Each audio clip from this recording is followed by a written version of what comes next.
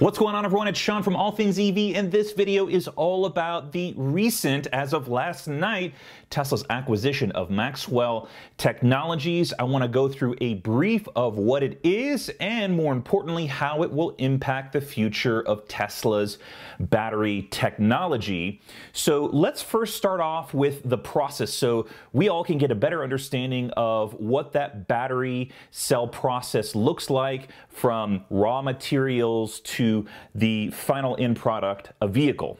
This was the process flow that Tesla shared when they announced their Gigafactory, and I think it provides a very nice visual representation of what it looks like from raw materials to final end products. So you can see over on the left you have raw materials, and then it goes through the manufacturing of the cell process, and at the moment Panasonic is the one that is taking care of this process of manufacturing the cathodes, the anodes, the separators, the electrodes, and then they wind that all up. They introduce an electrolyte, they put it into the cell assembly, they can and cap it, and then it gets put into blocks, or what Tesla calls modules, and it's a bunch of cells put together in a block, and then those blocks, multiple blocks, make up an entire pack. Once that pack is fully assembled, then it can be introduced into the bottom of the car. Now, why was Tesla interested in Maxwell Technologies? Well, there's a few theories. They have been for many decades producing a supercapacitor for a whole bunch of different use cases. One of them is this stop-start technology that you sometimes hear with the car next to you as they're at a stoplight. The car is using the energy from these supercapacitors to power some of those main things while the engine shuts off. The moment that the person steps on the accelerator or gas pedal, that supercapacitor is used to start back up again the engine, and thus saving some energy and some fuel on vehicles. There are some other use cases for supercapacitors, and supercapacitors have been around for quite a while. This has been Maxwell Technologies' mainstay and bread and butter, but what they started doing in, I think, the early 2000s is doing some research, taking the technology that they have built up in these supercapacitors called dry battery electrode tech, and experimenting with putting them into lithium-ion battery cells. And this past January, we got a really good picture of what they're doing with this research. They've been working with some automakers. They, about a year ago, hinted at a huge partnership and partnerships, and then about 4 or 5 months ago, they really started pounding the pavement with this potential huge partnership with a automaker. And now we know that that was most likely Tesla that they were working with. My guess is that the Roadster and the semi-truck were Tesla's sort of prototypes to test out Maxwell Technologies tech, and they liked it enough to make a bid to acquire it. Now, what makes these dry battery electrode cells so special? Let's get into that, and I think this is probably the central part of why Tesla wanted to buy Maxwell Technologies. I think the super caps are really interesting, but in terms of implementation of super caps in Tesla's current products, I don't see them implementing them immediately, aside from stationary energy storage like the power walls and the power packs. But let's focus on the dry battery electrodes for lithium-ion battery cells, because I think that that's where we'll see the fastest implementation of Maxwell Technologies tech. So let's first talk about the difference between the wet electrode process and the dry battery electrode process or technology that Maxwell has. So in the wet electrode process, a slurry of the active material like cathodes of nickel, cobalt, aluminum, or nickel, magnesium, cobalt, plus the binder, plus the conductive additive is prepared and deposited on the current collector, and this is dry baked to remove the solvent. This process is quite intensive. It takes up a lot of manufacturing space on the manufacturing floor, and it's also time intensive.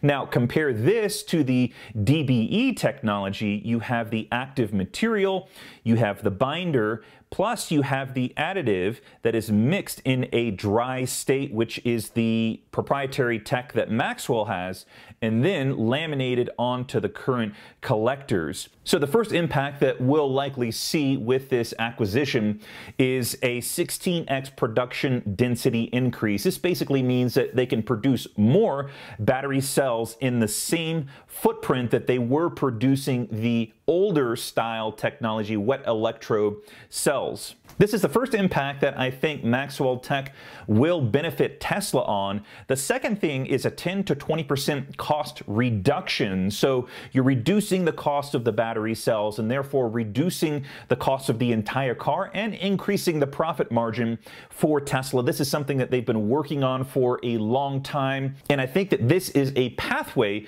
to be able to further reduce cost and get the price of vehicles even lower and, of course, increase profit margins for the company. The other thing that Maxwell stated in a recent presentation was that the energy density is a significant increase. In fact, it's well known in the industry that Tesla has around a 250 to 260 watt hours per kilogram energy density.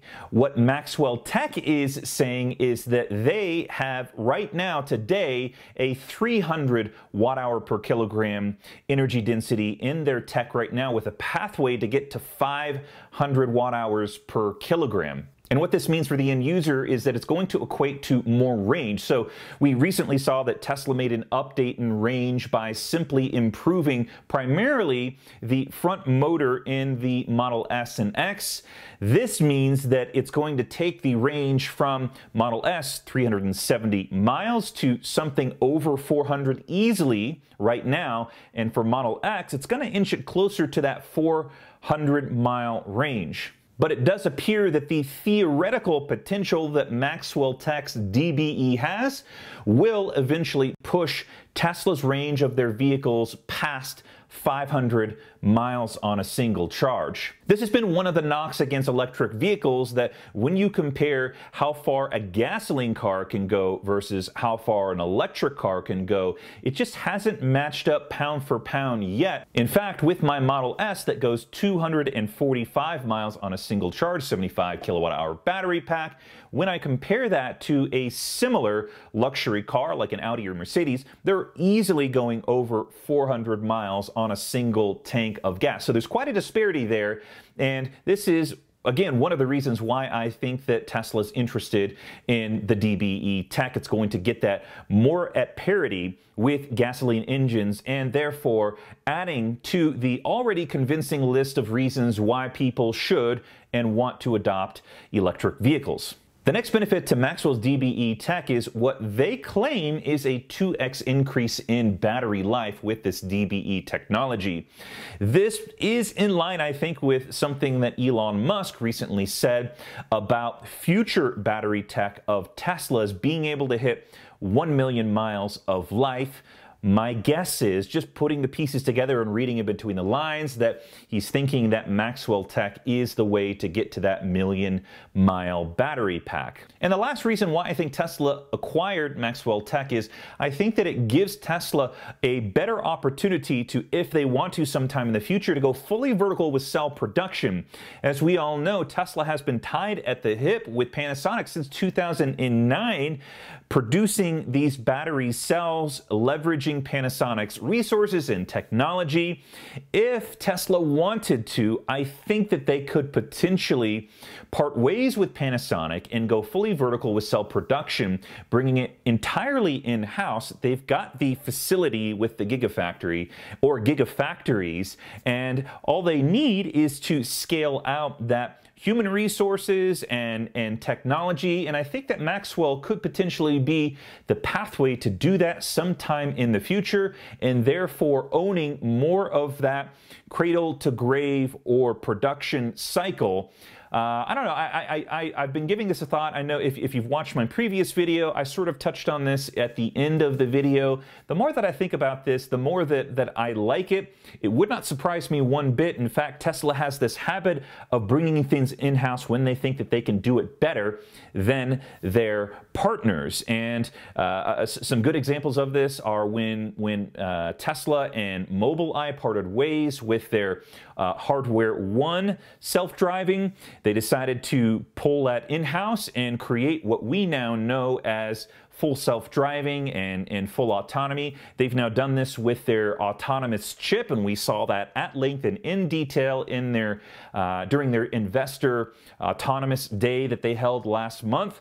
And they've also done this with some smaller things like seats. They now, I think, are the only auto manufacturer that is producing their own seats. They have their own little production facility in the Fremont area. And being that battery cells are a fundamental part of an electric vehicle and a fundamental part of the cost and profit margin of an electric vehicle, it would not surprise me one bit if Tesla decides to pull that in-house and go fully integrated. That I think is more long-term. I think short-term cost reduction and range increase are some of the immediate benefits that Tesla will see with this acquisition of Maxwell Technologies. What are your thoughts? Does this excite you? Do you see some prospect in this acquisition? I'd love to hear in the comments down below. Thank you so much for watching. Big shout out to Patreon supporters. If you're new to the channel, consider subscribing. And if you're a regular, hit the like button and please share this video out because I think it's a really nice overview of why Tesla decided to acquire